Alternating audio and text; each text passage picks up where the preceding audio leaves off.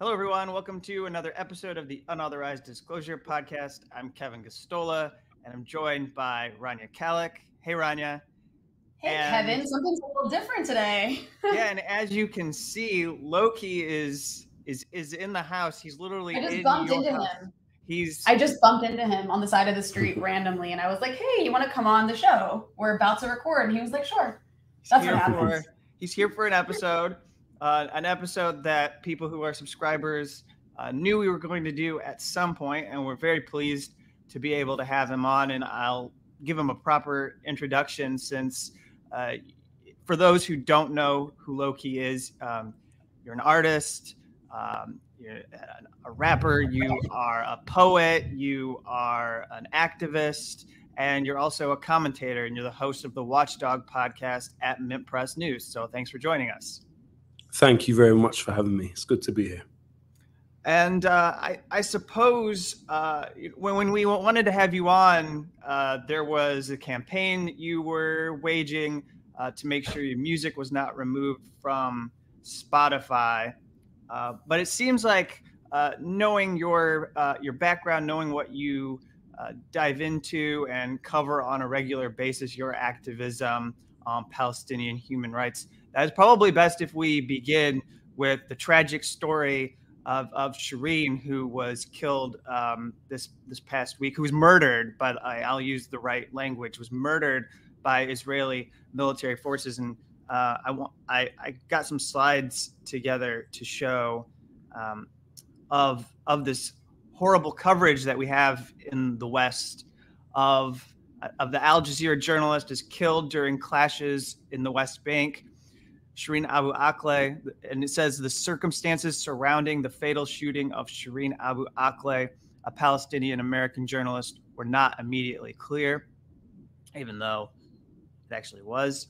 We've got The Independent from the United Kingdom saying that the voice of Palestine was gunned down, how Shireen Abu Akleh fell victim to the conflict she covered. And then you notice the subheading says her death is already sending shockwaves across the Middle East and Israel, so playing up the conflict. And then we've got New York Times jumping in here with a latest update.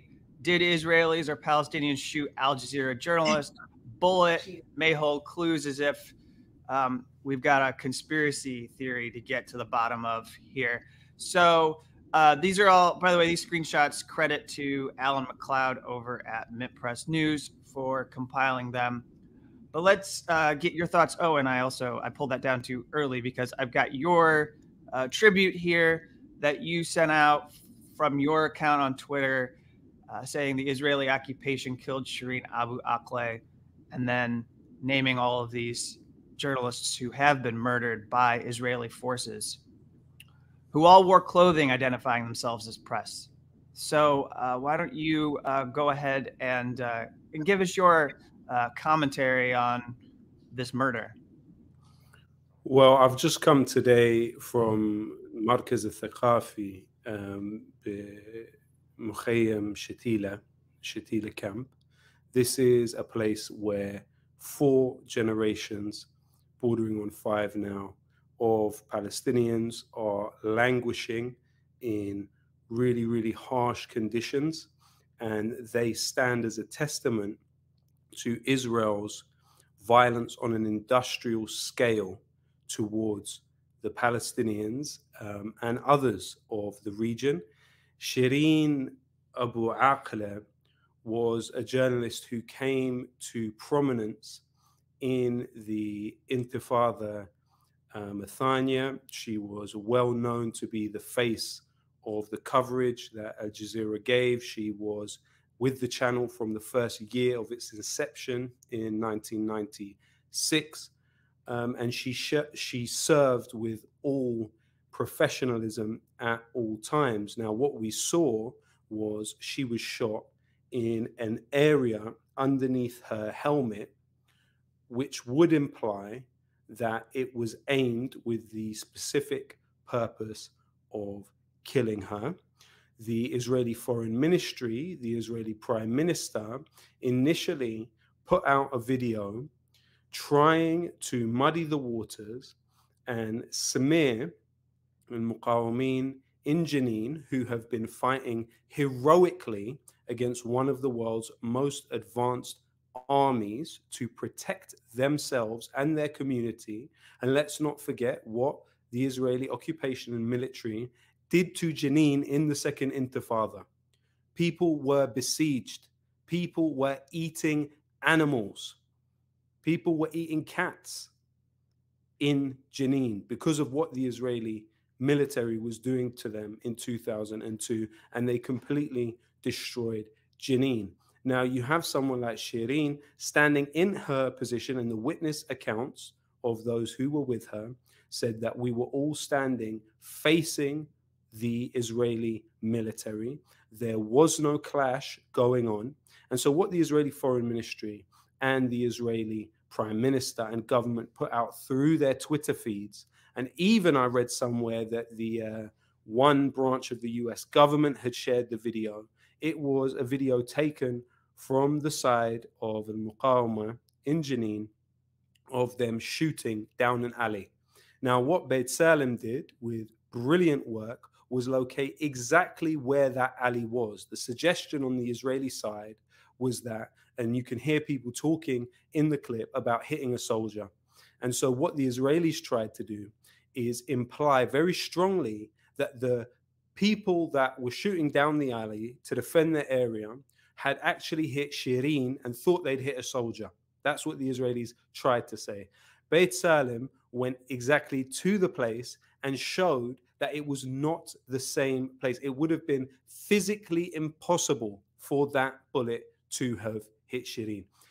In addition to that, those that have seen the video, and I wouldn't encourage anyone to necessarily see the video, but when you look at the wound in her face, to me, as an unprofessional opinion, it looks consistent with a bullet wound that could be caused by the exploding bullets that the Israelis used against Palestinians trying to exercise their right under UN Resolution 194 and return home in Masirat al-Auda in Gaza in 2008 and otherwise. So you've seen this disfiguring of the truth on an industrial scale again and again.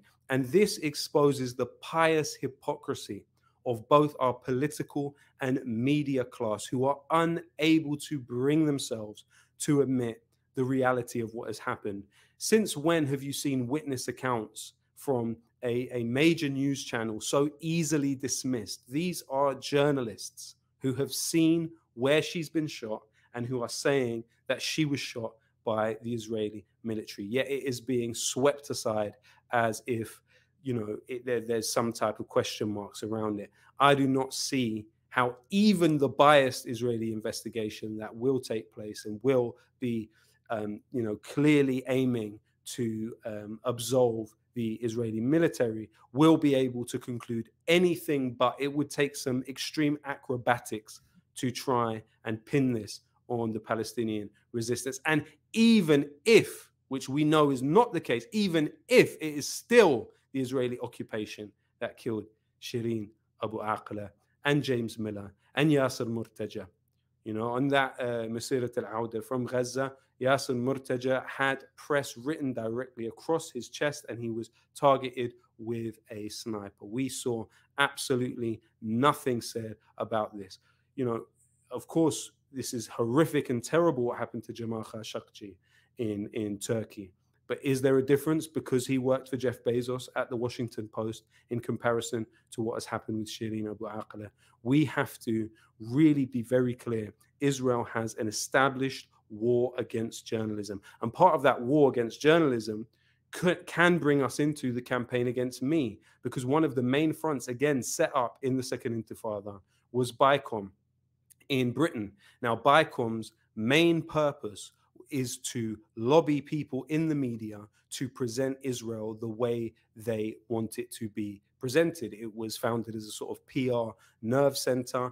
It's led by Richard Pater, who is currently a reserve in the Israeli military. It's also has had numerous British journalists across it featuring in it. The director was Mark Berg, who went from working for the BBC to then working for BICOM. And then from working for BICOM, he went back to working for the BBC on some of their biggest flagship shows. BICOM coordinates directly with the Israeli embassy on anti-BDS things. It's funded by Pojo Zabludowicz. Pojo Zabludowicz got his wealth from his father's business, Soltam Systems, which was a weapons company which was subsumed into Elbit Systems. Now, when we look at the campaign against me to get me off Spotify, it's coming from an organization called We Believe in Israel. We Believe in Israel was mentioned by Shai Massoud, the Israeli political director of the embassy, in the Al Jazeera lobby documentary when he was secretly filmed. He talks about We Believe in Israel and BICOM being part of the same office, being in the same office. Now, We Believe in Israel is a project of BICOM. So the very same organization that has a war against journalism in this country is also working to take me off Spotify. So this is kind of where everything meets. We have more evidence of very serious question marks around cybersecurity companies that filter the emails of some of the biggest media companies in the world, the details of which I will be releasing when I am no longer in Beirut. And, there's a lot here in terms of Israel's war against journalism. And the more and more people scratch on that, the less I think people get into this kind of lamenting of the reality, and the more people get into clear material action and working hard on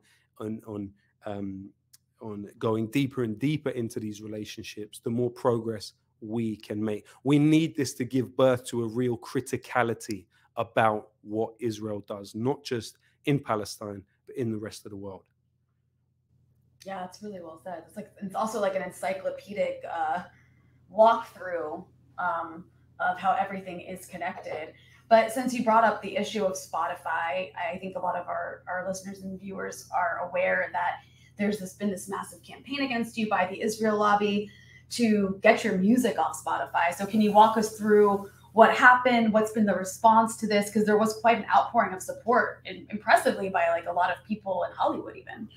Thank you. I mean, well, also, I just want to add one more point. We have to connect what happened to Shireen Abu Akleh, pardon me, to what happened to the 5 Palestinian and Arab journalists at Deutsche Welle, the German media company. Now, Deutsche Welle brought in Paulina Griev, who formerly was the editor of the IDF's magazine, and simultaneously as working for Deutsche Welle as a social media guru, she is employed by the Israel Public Policy Forum, which is funded by the Israeli government. Now, I'm not necessarily drawing a causal line between the dismissal of these Palestinians from their jobs, but it would be naive not to put serious question marks upon the role of somebody who's employed by the Israeli government and simultaneously employed by DW as a social media guru.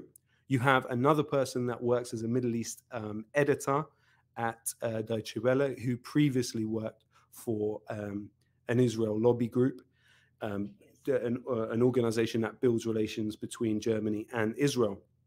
Now, the thing with what Israel's doing in the media and the way then that comes into the campaign against me, the allegation is that my music incites violence against Israelis. Now, we have to remember that according to the Palestinian Prisoners Studies Center, between 2015 and 2018, 500 Palestinians were arrested supposedly for inciting violence against Israel for things they posted on the internet, and many of them were journalists and many of them were children. So it's a familiar thing that Israel do, arresting Palestinian journalists for incitement, for them covering simply the truth of what is happening to them. You know, when we think of this issue of incitement, you even have the example of someone like Tamara Abu Leben, who was a 15-year-old in Al-Quds, who wrote on her Facebook, "Forgive me." That day she was raided by Israeli police and arrested. You also have the case of Darin Tatur, who wrote the beautiful poem on her Facebook, Qawim ya Sha'bi Qawimhum. She is a Palestinian citizen of the Zionist entity. Darin Tatur then went through 3 years in and out of the courts, house arrest, went into prison for 5 months. When she was in prison, she requested a pen for her to write more poetry. And she was told by her jailer, you, especially you, will not get a pen. And Darin Tatur took her zipper off her jacket and wrote her poetry on the wall. Once she was released, she was then given an award by Oxfam at The Hague for freedom of expression. There are so many examples. You look at someone like Ghassan Kanafani, you look at someone like Najil Ali, murdered in London. There are many, many examples of people who have covered the truth of what Israel does and have paid the price with their life. Now, what's happening to me is not quite at that level thus far. What is happening is concentrated on deplatforming me everywhere possible. It's not just Spotify, it's also in events. So I've had several events cancelled, unfortunately, because of both public and private lobbying of the organizers. And what is happening now is We Believe in Israel is trying to posit themselves as experts on this issue of incitement of violence on Spotify. The interesting thing is the Israel advocacy movement has previously targeted Spotify on the basis of anti-Semitic music, supposedly on Spotify. But their definition of anti-Semitism has extended to even songs by Jay-Z, to songs by popular rappers, to you know, and so what I believe has happened is the Israel advocacy movement made the decision that, and among the other, you know, myriad of Israel lobby groups that we have in the UK, and we have, you know, approaching 100. You know, it sounds hard to believe, but they are named with names that obscure more than they reveal often. It's clear to them that they cannot use the anti-Semitism card on me and my music, because then it would be applied against so many, you know, there's literal Nazis on Spotify, right? You cannot say that a song like Long Live Palestine, using whatever definition of anti-Semitism you want to use, is worse than literal Nazis calling for another Holocaust, because that does exist on Spotify. But yet you're going for my music, and their statement, once challenged, was anti-Semitism doesn't even come into it. This is an incitement of violence. And the particular phrase which they are really is in their heads rent-free right now is globalizing the Intifada. They're not linguists, okay? They don't know the root of the verb for Intifada. They don't know its implications. They don't know the history of the phrase. They don't know about Tunis. They don't know about Iraq. They don't know about the countries where Intifada has been used. They're just applying it singularly to the second Intifada, when even the first Intifada was largely non-violent also. So they're trying to really pull the wool over a lot of people's eyes on an industrial scale. And one aspect of that, and we have to remember that activities of the lobby in the UK are granular. They're granular and they are attritional. And so what needs to happen immediately when targeted in this way, you need to establish first the direction of where this is coming, so you can't deal with it on good faith, and then you need to demonstrate that you are not isolated. Hence why we had a campaign with the petition that has the signatures of everyone from you know, a princess of Jordan to a former UN special rapporteur on housing, to a representative of UNESCO, to the former speechwriter for Ban Ki-moon, to, you know, to Roger Waters, to hip hop legends like Styles P, like Akala, like Immortal Technique. You know, we had a very, very wide grouping of people who signed this and expressed very, very clearly that they have an opposition to what the Israel lobby is trying to do. And so We Believe in Israel and the rest of these organizations must be absolutely clear. If you want more people talking about the Israel lobby, continue to target me, because more people will. And for the past half a decade, we have had our hands over our mouths unable to identify the direction from which these punches were coming at us. And that is as the pro-Corbyn movement within the UK. Those days are gone. You will incur losses in a PR sense for everything you are doing. You were rattling off the names, Lowkey, and I actually put together this slide just to show some of the people. We have Nkosi as well. I'm going to butcher the name because I'm a total Anglo-Saxon over here. But Mandela's son, who is an MP of the Parliament of South Africa.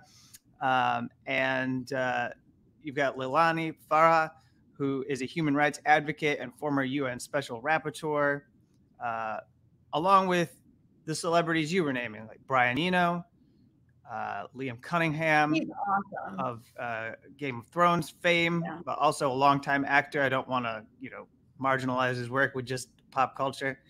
Zara Gondor, an actor, and Michael Malarkey, an actor, and Mark Ruffalo, an actor who's fairly principled in his politics in the U.S. too. UB40, big, massive pop group. Marianne Faithfull, also a longtime musician, and says an actor too.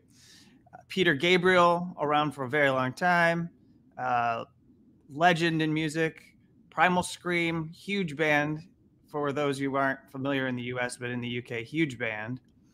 Styles P, as you were mentioning, Sean Kuti, son of Fela, and Avelino, and Tamer Nafar, and Frederick, another musician, Wretch 32. And I go out of my way to include all of these people. Green Tea Peng, even if you don't know them, Getz, the musician. I put them all in here. 47 Soul, who's Palestinian music.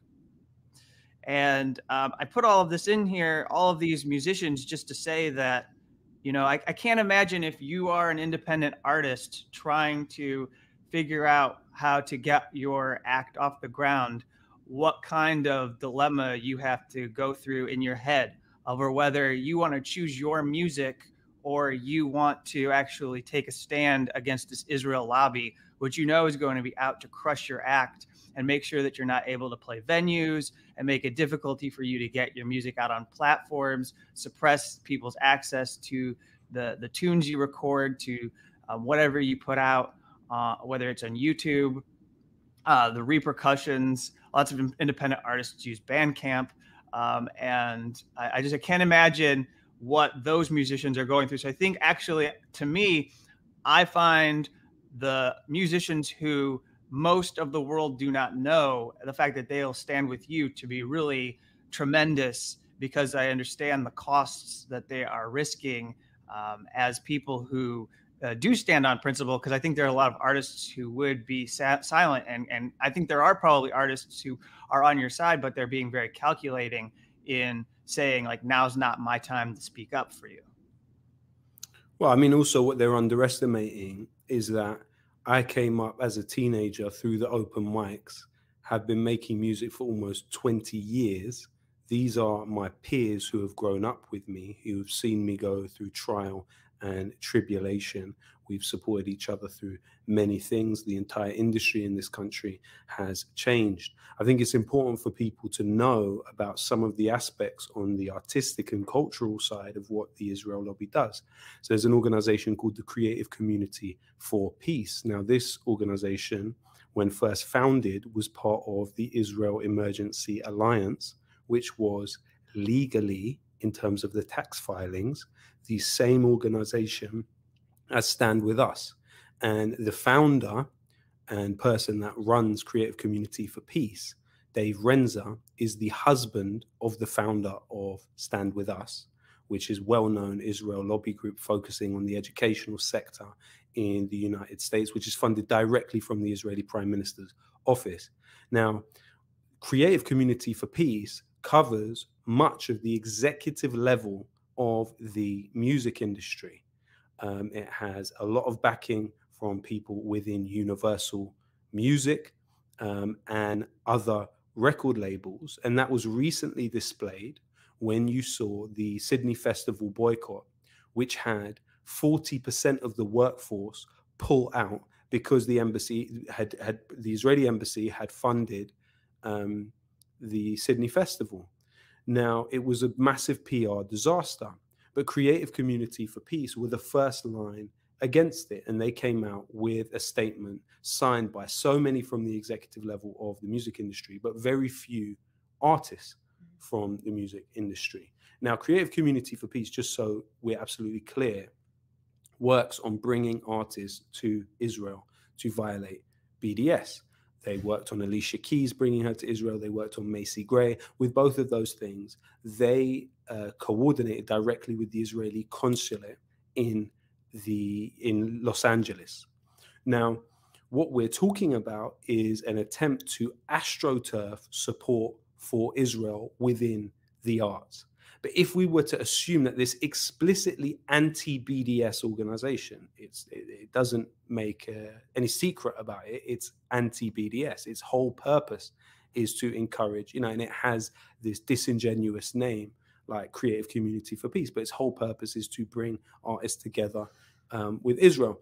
Now, that's one aspect of what one could conceivably face within the music industry. The other aspect, as you mentioned, with YouTube and algorithmic stuff, the ADL is a trusted flagger, the Anti-Defamation League is a trusted flagger of YouTube. Now, internally, the ADL defines anti-Zionism as anti-Semitism. And even the FBI in 1969, in its own documents, internal memos, said it is incredible to assume that the ADL is not furnished to an official of the Israeli government. And the FBI document even questioned if the ADL was in violation of the US Foreign Agents Registration Act to this extent. So what we're saying is that if you take this stance and if you take it in a consistent and committed way, and if you support the direct action to shut down the war machine, which is in your country, then of course you're going to come up against these different roadblocks which will be put in front of you. So it's not a surprise for me, but as you said, I have probably a greater but still not a complete awareness of the stakes when dealing with this stuff. But other artists that have taken this step, I'm very thankful for it. And the lobby needs to be aware that the network is strong, and these are not just people doing it in a shallow and superficial way. They're people in contact with me. I'm actually curious. Obviously, this intense, very targeted attack on you involving like every apparatus of the Israel lobby has been so extreme. But you also have other music. Like, I remember one of the first things I saw by you like 10 years ago, maybe more, was there was the song about, they're calling me a terrorist. It was a song about basically about the war on terror, and excellent song. And that was like about imperialism overall. And then, you have other songs that I remember hearing, like referring to other countries that the US is targeting, the UK is targeted, about the weapons industry. Was there ever a backlash to your music the way you've experienced now, like from the security state in the UK? Did you ever have like things getting canceled as a result of your music before? Or is this kind of like the first time this sort of attack has, been thrown at you? Well, I was deported in airports a lot. I am not given a visa to travel to the United States. So as far as I know, I can't travel to the United States. Even as a British citizen?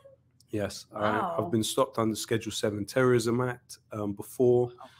I did have events cancelled. I've had my music used in Prevent training workshops. Now, Prevent is the British government's counter-terror. That particular song, Terrorist, has been used in training by Like, on what basis? Actually, sorry, what? Like, what does that even mean? Well, what the version of events I've been given by 3 different people who attended 3 different training workshops is that it was used as an example of things to be careful about, kids watching. And so what Prevent does is it opens the space. It deals with the quote unquote pre-criminal space, which says that if somebody displays the potential to be on a conveyor belt towards an act of political violence, and let's not forget that in Britain, you have a 1 in 16 million chance of being anywhere near an act of political violence. That's according to Chris Hunter, who is the British military expert on terrorism. In the United States, according to Frank Harvey, you're 4 times more likely to be struck by lightning. You know, you're more likely to be shot by a toddler with a gun. You are more likely to die in a vending machine.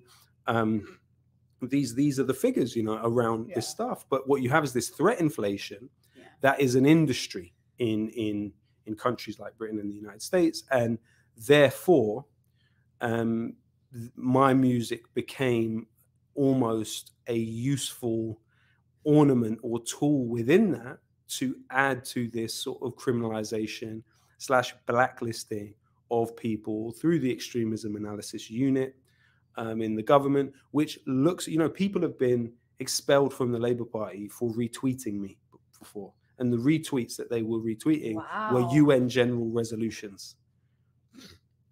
It's like it sounds like a joke. Like that that sounds so in a way it's almost, if it wasn't so frightening, that would be a little flattering that you're viewed by the security. And they have a perfect example. So this terrorist song that you mentioned, this is the warning that comes up on it. Wow. So I wanted to ask you about it because even I'm logged in, even when I'm logged in and I have proof that I'm of age, I still click get on this. it and watch what happens. Click on it. Well, and I also can't get it to play. I'll also be clear. I tried to get your video to play and it would not play for me. And look at that. It has over 5 million views, over 63,000 likes. It's obviously popular. People who watch it like it. Wait, what happens? Click on it. Does it ask you again? Does it prompt? Well, this isn't. This is just a screenshot. Oh, so screenshot. I don't have the video. I don't have the video, but I can tell you that I wasn't able to get it to play for me, which was really bizarre. And so I was going to ask you, you know, this seems to be the only video that is being targeted, but yeah. I mean, I had 2 others targeted in that way. I had an interview with Chris Hedges that was targeted that way, and I had a strangely a sort of monologue about World War I and a retrospective anti-war argument against World War I that also had that same stuff put on there. That's just like so crazy, the level of censorship being enforced against you. I'm curious, like, why do you think this is happening now? You've been making music. You said you've been doing this making music for 20 years. You've been doing open mics and all these things. And then you have official music videos that have been out since, like, you know, 2008 or something, maybe before that. You've been active for a long time. I've known your name for a very long time. From before even I was a journalist, I saw your music. So you've been doing this for a while. So why in 2022 is this happening now? What do you think changed? Is there something in British political culture? Is it something about what's happening in the world? You're now like a media figure. You have a show on MintPress. Like, if you had to speculate, if you're the Israel lobby, why do you choose now to target Lowkey? Well, I mean, they tried in 2009 to blame a Marks and Spencer's getting smashed on me inciting it supposedly at a rally. These things have followed me throughout my career, even when I stopped making music. Incidentally, that was when I was being detained the most, strangely. So it's been a mainstay. I think it's escalated now for a few reasons. The first of them would be that the lobby was able to consolidate its forces in Britain very, very well around Corbyn, meaning that it became a well-oiled juggernaut, which was the nexus between governmental institutions, journalists, and Israel lobby groups. And they were able to, on an industrial scale, cancel people. We're talking about thousands of people. And one thing I think is important to remember about Prevent is that it opens the space for counter-terror police to question children as young as 3 about their political beliefs and the political beliefs of their parents without the knowledge of their parents. So, you know, it's really draconian. And yeah, as I was saying, these things have been going on throughout the time that I've been making music. In terms of now, the sort of perfect storm is definitely, on one hand, the Corbyn the defeat of the Corbyn project and it happening with the coordination of groups with an umbilical relationship to the Israeli embassy, and the other aspect, and them being in a powerful enough position to now step into the arts very clearly. But then the other part of it being Ukraine and the way in which people are being forced to submit to a very, very simple-minded caricature narrative of the way the world works. You know, it is the further insulation and little NATO attitude of the world that says this is the only reality which exists. If you question what's being done with your taxes, at the same time as all of you know, Britain and the US are in economic crisis. Yeah. You know, the cost of living is flying up. Yet simultaneous to that, the governments that have told us for over 10 years in Britain, you know, prior to the pandemic, 130,000 people, according to Danny Dorling from Cambridge University, died from austerity. Therefore, you were statistically more likely to die from austerity than you were from terrorism in Britain. Now, that shows us that you have all this money to send to this NATO war against the nuclear power, who has actually said quite clearly that what you said in 2008 at the NATO conference, where you said Ukraine will become a part of NATO, is an existential threat to us.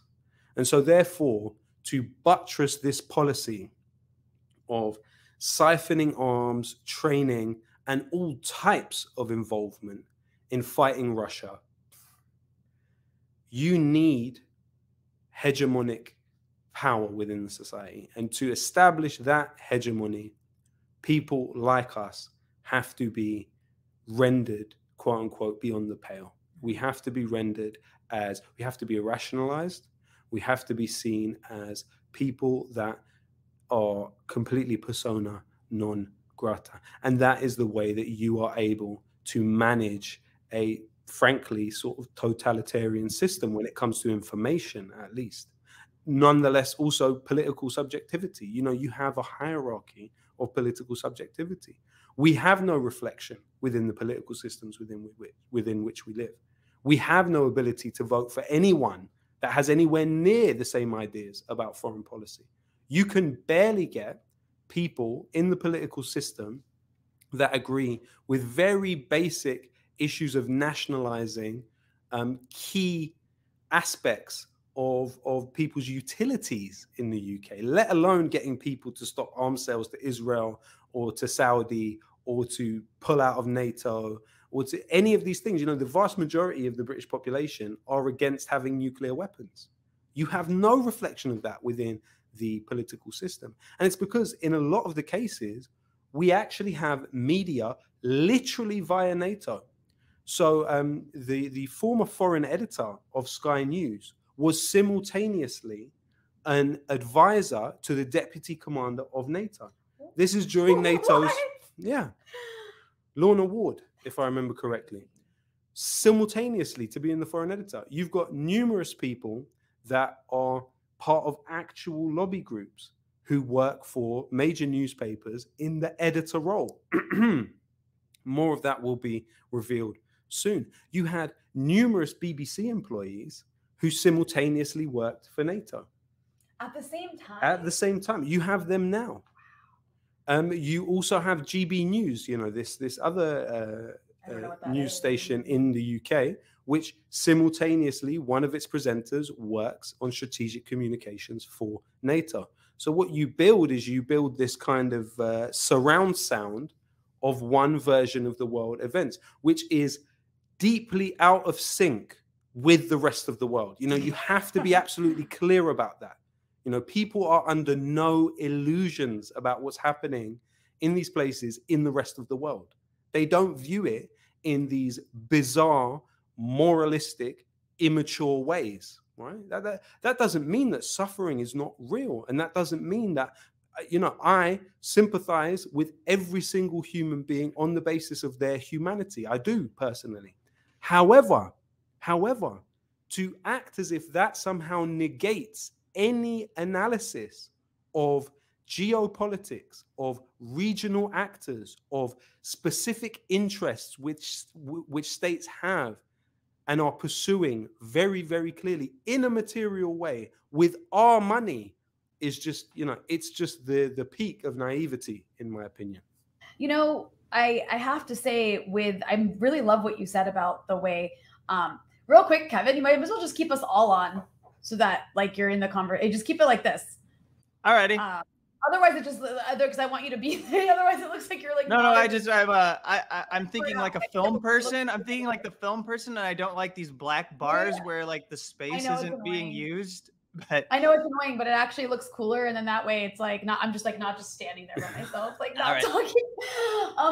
But no, I mean, I really like what you were saying about how the rest of the world is not like delusional and doesn't see the conflict in Ukraine in this weird, like stupid, cartoonish way. I'm wondering if you can talk a little bit more about that, because I mean, even being here, like in Lebanon, even the most pro-American, like anti-Hezbollah, pro-Saudi, pro-West people here don't see the conflict in Ukraine the way that the British or the Americans or the rest of Europe does. There really is like a recognition around the world that Russia was provoked by NATO, whether you don't have to agree with what they did, but there's a recognition of that. I don't know. So can you talk a little bit more about how you see like the sort of globe watching Europe, especially as somebody who's like, you're British, but you also have a family from elsewhere? Yeah, I mean, basically in Britain and the United States, we are some of the most effectively propagandized civilizations in human history, probably the most. And what you have is all these tiny granular ways in which the enforcement of particular narratives is put in place within the society. You look at the response of someone like Imran Khan, for example. Now, let's not forget that Pakistan had a very important role in the mobilization of fighters against the Soviet Union, right? People in Pakistan are not necessarily predisposed to sympathize with, say, the Russian side of the argument. But when Imran Khan came out and said what he said, everyone knew that he said, we are not your slaves. We're not just going to do what you want us to do. We have interests as a state. And it's not in our interest to go into war with Russia. That's not in our interest. And the vast majority of Pakistanis agree with that, agree with that. And even after the coup, you haven't seen the coup government really be able to implement the kind of subjugation to US policy around Russia that they would have hoped they would. And also, Pakistan has suffered greatly from the war on terror. You will not see a population which is prepared to be used as a base against Iran, against China, and against Afghanistan, no matter what the US military and the US government are trying to force Pakistan to do. It's going to be extremely difficult because the population is opposed to it. The support doesn't exist. And so it's almost as if we're in this sort of circle of self-satisfied, smug fools, useful idiots who just parrot these mantras that are pumped into our heads 24/7, not looking critically. What is the Ukraine NATO Civic League, for instance? Have people actually looked into the way that NATO has sought to astroturf support for it on a granular level within Ukrainian society across the past few decades? This is real, okay? This is real. And, the truth, I believe, is people in Britain and the United States often have a much greater distance from the actual impact of their imperial wars. A lot of US citizens, the closest they get to it is by being in the US Army and being on a military base in one of their outposts. And even then, they live in a little America, okay? They don't really see the full impact of what it's done around the world, of what its behemoth juggernaut of a weapons industry wreaks on the rest of the world. But other people know it very, very well. And even those who, as you say, advocate for a better relationship with the United States, vast majority of them are not volunteering for a puppet relationship with the United States. They want a more beneficial relationship with the United States for their interests. So when they look at this constant push to war and this using of other people to fight to the last drop of other people's blood, because that's what they'll do to you. They'll render your society chaos. They're economically at war with 25% of the world's population, sanctioning 25% of the world's population. We have to be clear.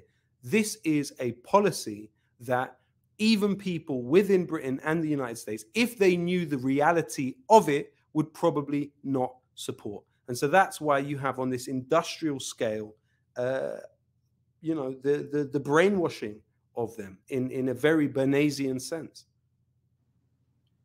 As we wind this down, I want to ask you about the Assange case, about Julian Assange. But in particular, I want to take advantage of your expertise as somebody who lives in the UK, who has been based in the UK, who has some experience with the system in the United Kingdom.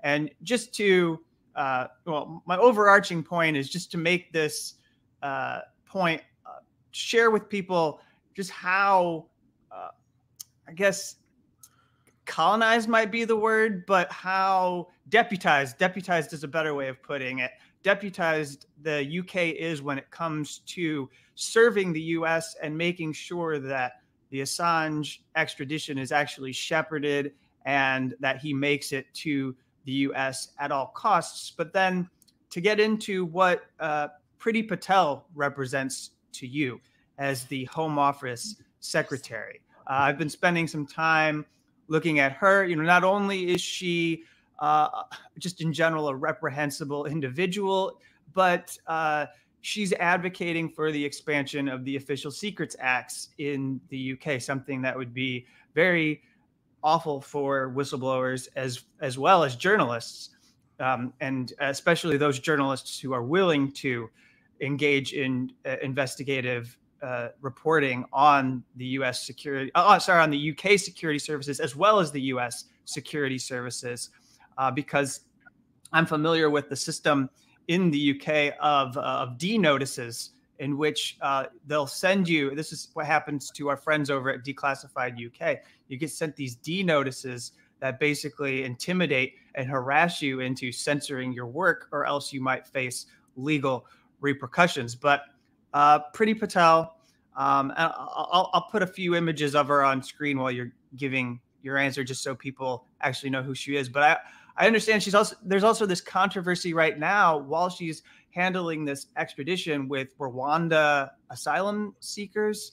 And I barely have the ability to get into that while my focus has been on Assange. But just in general, she seems to really represent something despicable in UK society. Well, Priti Patel came out of the Henry Jackson Political Council, the Henry Jackson Society, of course, named after someone they nicknamed Senator Boeing, because he always voted in favor of the arms companies. This organization also gave birth to Michael Gove. It gave birth to Amber Rudd.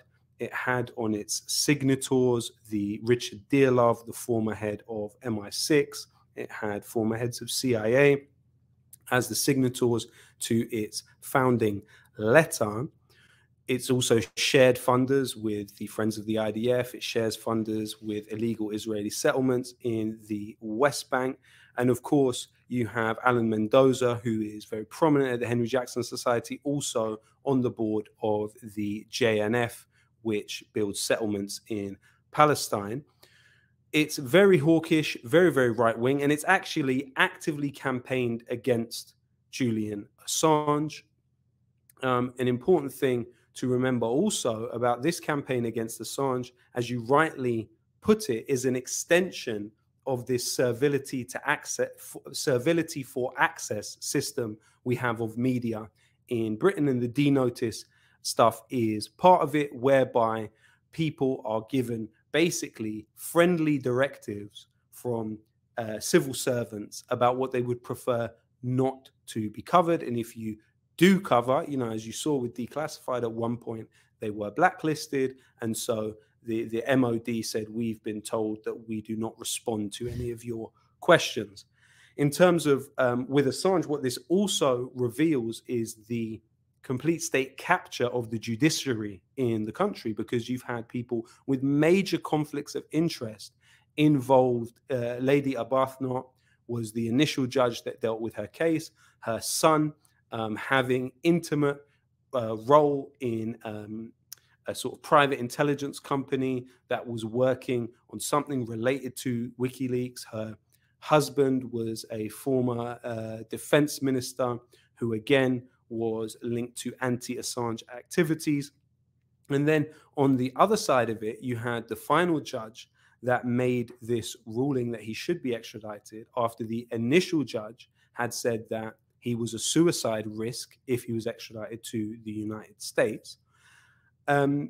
This latest ruling that he should be extradited came from a judge who is very close friends with the very minister, Alan Duncan, who, by the way, you know, ironically and interestingly, in his book wrote that the conservative Friends of Israel think they control the Foreign Office, and they're probably right, because he was cancelled by the Israel lobby in this country and not able to actually become the foreign minister. But regardless of that, he was very much willing to do US bidding in terms of Assange, to the point where he referred to Assange as a little worm. Now, a close friend of his, a very close friend of his, who he has regular contact with, was the judge in Assange's case. Also, in addition to that, we have to remember that the whistleblowers in the United States came out with evidence that when the CIA were planning to kidnap and or assassinate Julian Assange, just to speak to this point of Britain sort of being a deputy to the US empire, Britain agreed to do the shooting if there was a shootout, right? So what you have clearly is this relationship where Britain is a junior partner. Yes, Britain has around 150 military bases around the world. Yes, it has a network of tax havens, which essentially account for 37% of all the tax losses in the world. Yes, it still has a presence in many, many countries. It can't really be considered a post-colonial nation when 1 in 10 of its soldiers are foreign nationals. However, when it comes to the US empire, it is more of a junior partner, but also in addition to that, it's a sort of propaganda arm of the US military. So a lot of the psychological warfare type of stuff is being done through NGOs that function with funding from the British Foreign Office and whatnot. So we've seen all of those hypocrisies laid out very, very clear in the case of Julian Assange. And remember, it's a war against our right to know. Julian is not being punished for the things that WikiLeaks put out there that were against the interests of the Russian government having out there. He's not being punished for things that he published, information he published about the Iranian government, or about the Chinese government, or about the Turkish government, or about the UAE government, or about the Saudi government. None of those, what our media calls despotic regimes, are trying to kill him. It's our governments that are trying to kill him. And what he's specifically being punished for is Guantanamo Bay, the Afghan warlogs, the Iraq warlogs. You know, let's not forget about Guantanamo Bay, by the way. If it wasn't for WikiLeaks, we wouldn't know that they imprisoned children in Guantanamo Bay, because the US government was not telling us. One of the youngest prisoners in Guantanamo Bay, Yasser Talal al-Sahrani, this man was taken when he was about 17 years old, 16, 17 years old. He later was found dead in his cell, and the US government claimed that he committed suicide. There was an Al Jazeera journalist there too, Sami al-Haj. Wow. You know, and there's so much that we would not know were it not for WikiLeaks and what Julian Assange did. You know, so we have a great debt to Julian and WikiLeaks and the organization. And, you know, they are trying to murder our right to know. Mm-hmm. Well said. And one last quick point here, and then I know we need to conclude. When I was in the UK very briefly to cover a hearing, this hypocrisy, this deputization, was on full display as I would get into cars with drivers who were baffled that Julian Assange could be extradited to the United States when there had just been at least involuntary manslaughter, if not worse, of Harry Dunn by Anne Secoulis.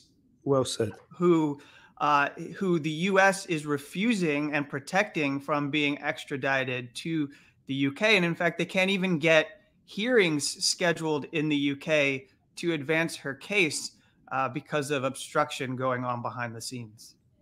And in addition to that, someone from the British Foreign Office helped her leave the country. The message, the exact message which was found, said, "Be on the next flight out of here."